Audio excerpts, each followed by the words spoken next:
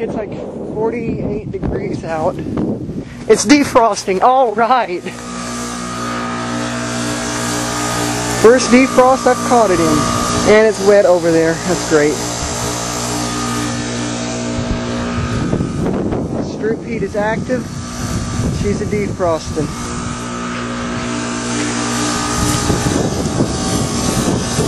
And the wind is blowing the blade. Oh, that's nice and warm. Wow. Cheap motor. Yeah, this thing definitely has interval defrost because there's no frost on the coils. I'm so happy, and I'm out here freezing my ass off. I'm going to have fun editing all of this because I might edit it on the Windows XP computer. Sorry if the camera's shaky, I'm cold as crap. But oh yeah, I've caught this thing in defrost.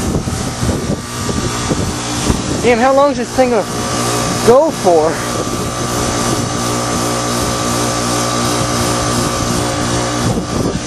Oh, that's warm. That is warm. Come on.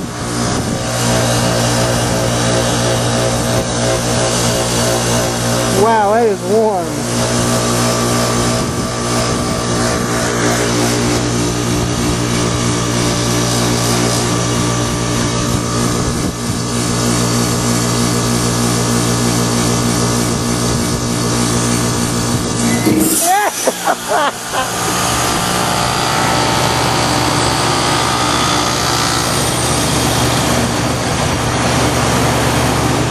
First defrost I've caught it in, and now I've got to go freaking put my wet socks over the heater vent. I noticed a while ago it shut off and it kicked into defrost, and it shut off, and well, it started back up just when I came out here, and it's in defrost. It is currently in the shade where the Goodman is, up 50 degrees.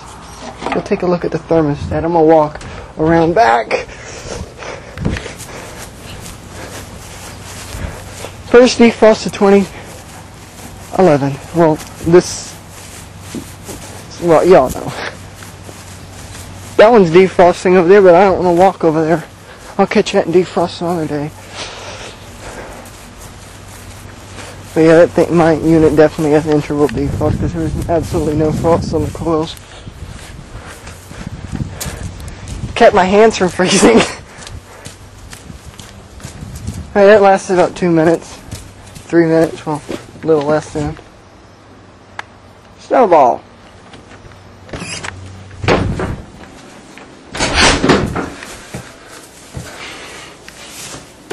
Wet. I think strip heat was active. Go close that outside door before it slams.